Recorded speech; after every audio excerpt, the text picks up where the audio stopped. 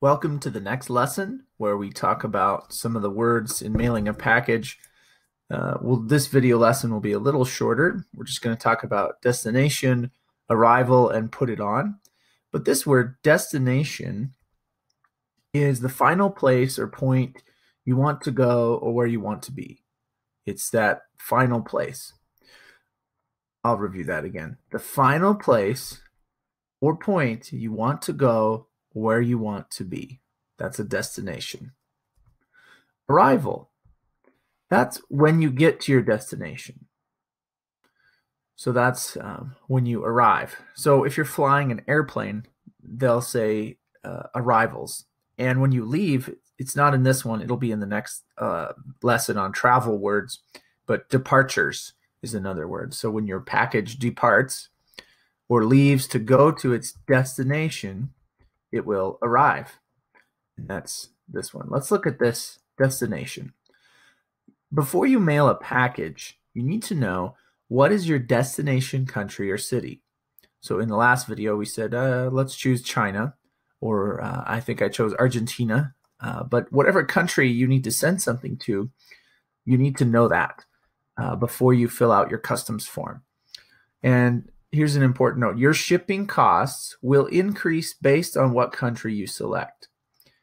I think after typing in different countries, plan about 60 USD dollars or more for packages that weigh less than 4 pounds.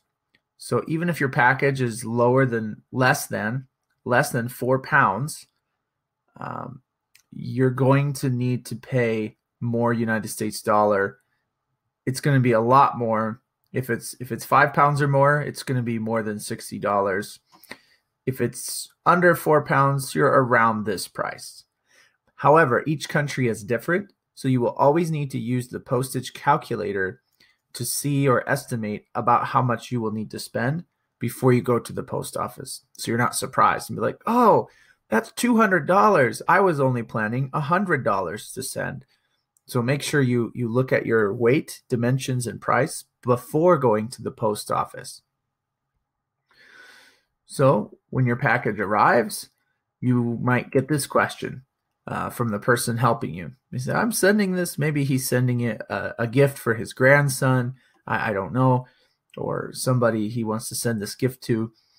This guy will ask this question in English, and I want you to listen and repeat. What day would you like your package to arrive? What day would you like your package to arrive?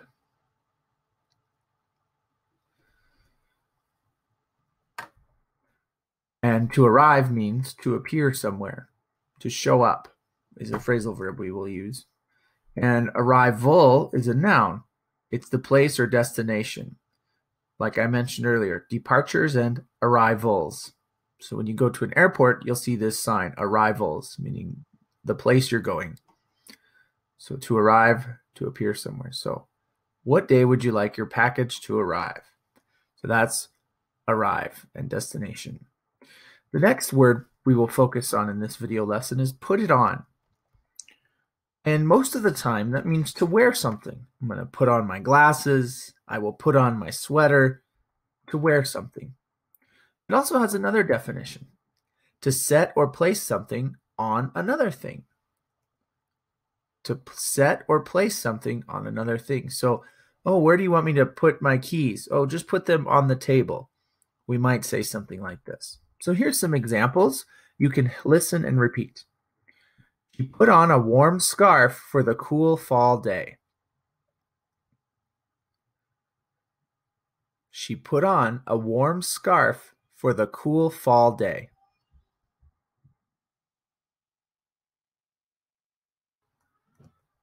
So she's wearing something. So in this video, put on is to wear something. Cool means, it can mean fashionable, neat, fun, great, exciting, or nice. It has many meanings in that way. Cool. Oh, that's so cool. Or this new iPhone is so cool, some people might say. But cool also means the temperature. Cold in temperature, Celsius or Fahrenheit. So in this sentence, the way I used cool is the temperature definition. She put on a warm scarf for the cool fall day. She looks cool, fashionable in the sweater in this sentence because it's a fall day. This is my adjective. It's a cool fall day. What kind of day? A cool fall day. It's a colder temperature. I think in Spanish, the word cool would come after day, but in English, my adjective comes before. Cool fall day. Okay. The next word example for put on is the one that we use in mailing packages. Can I put this on the counter for it to go out?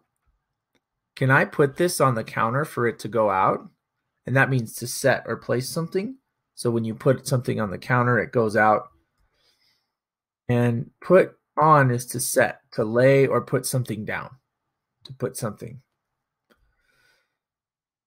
Would you like to pay by cash or card today? That's another one. Actually, let's go back and let's practice this. I'll slow down. Listen and repeat. Can I put this on the counter for it to go out?